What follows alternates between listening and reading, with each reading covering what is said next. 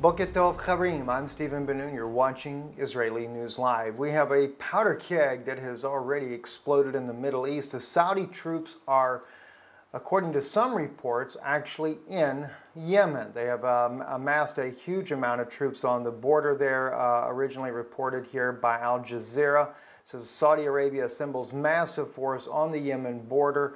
Reinforcements were sent to the border after heavy exchange of fire with the Houthis ahead of a planned 5-day truce. Saudi Arabia has assembled a massive additional forces in its border with Yemen after trading heavy artillery and rocket fire with Yemen's Houthi fighters prior to a proposed truce taking effect. Al Jazeera, Mohammed Val, reporting from Riyadh, said Saudi Arabia's defense ministry announced on Monday that a massive force had reached Nayran on its way to taking its position to the front lines adjacent to the Yemeni territory following Monday's exchange of fire.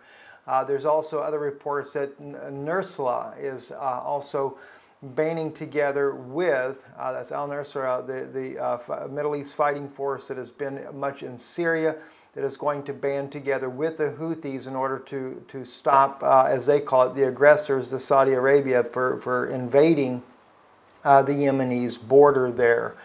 That's just to give you a little bit of insight there on what's going on there. Barack Obama has warned, and this is on the Economic Times, that of dangers to Israel if Iran deal is blocked. He is saying that there will actually be missiles that will fall on Tel Aviv if this deal gets blocked at all.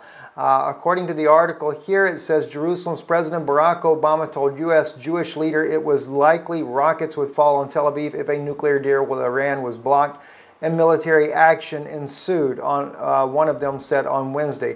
In a separate appeal to American Jews, Israeli Prime Minister Benjamin Netanyahu, a fierce opponent of the July 14th Accord, pushed back in a webcast on Tuesday against the Obama administration, argument that the agreement was the only way to avoid eventual war with Iran. The Republican-led House representatives will vote on whether to reject the agreement when lawmakers return to Washington in September. Party leaders said on Tuesday, setting up a showdown with the president. Greg Rosenbaum, one of the 20 Jewish leaders who met Obama at the White House on Tuesday, said on Israel radio that the president spelled out what exercises a U.S. military option to strike Iran's nuclear facilities would mean if the deal between the world powers and Tehran was scrapped. He said military action by the United States against Iran's nuclear facility is not going to result in an Iran deciding to having a full-fledged war with the United States. Rosenbaum of the National Jewish Democratic Council quoted Obama as telling the Forum. There's also been other statements that say that Barack Obama in this agreement has vowed to protect Iran as an ally. So therefore, if Israel did launch a strike, as Obama has said in the past, that they would come against, they would shoot down any Israeli planes. So I'm sure that still stands with what's going on there, and just really making for a lot of tremendous troubles there. Also, another thing that we've actually been able to capture ourselves in the Czech Republic, and that is a huge, massive Arab population from the war-torn regions of Syria, Iraq, have now come into the Czech Republic. There are thousands and thousands of Muslims that have come upon this little tiny nation here.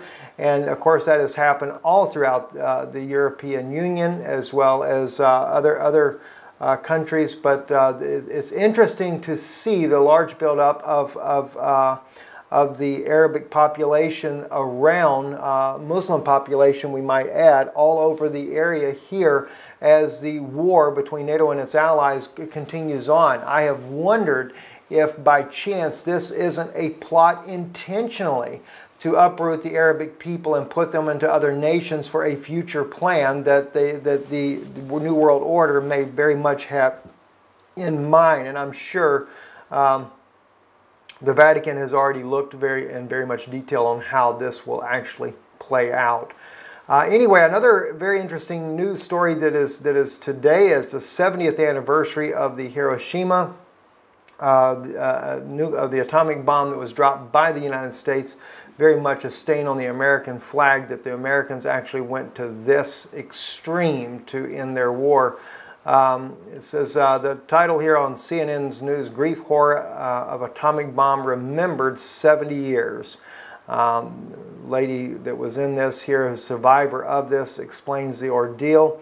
It says, in the center of Hiroshima, yards from where the world's first atomic attack bomb exploded 70 years ago, stands a dome-shaped bell towards a modest proportions. It is decorated with bronze statues of 3 children. Their slender arms reach out, spreading wide towards the sky. It looks like a dance of joy, but it leaves me a choking back tear, says the reporter.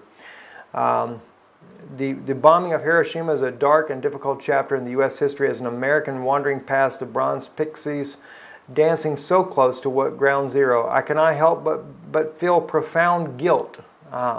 The person says here, the Children's Peace Monument is dedicated to a child survivor of the A-bomb. Sadako Sasaki was 2 years old when the bomb dropped. She survived for almost a decade until she died from leukemia in 1955. Very sad indeed what happened to the Japanese people as a result of America there. We know that, of course, this all escalated out of control from the attack on Pearl Harbor, but it was certainly unwarranted, very much unwarranted, because the Japanese were willing to surrender already before this attack, the first bomb was dropped. They were willing to surrender when that happened, but because they would not do it unconditionally, the United States decided to drop a second bomb. Totally deplorable, as I said, a stain on the American flag. It says here that Sasaki was one of the more than 200,000 people killed by Americans' terrifying use of atomic force. It was a ruthless demonstration of power repeated 3 days later in a second atomic attack on Nagasaki.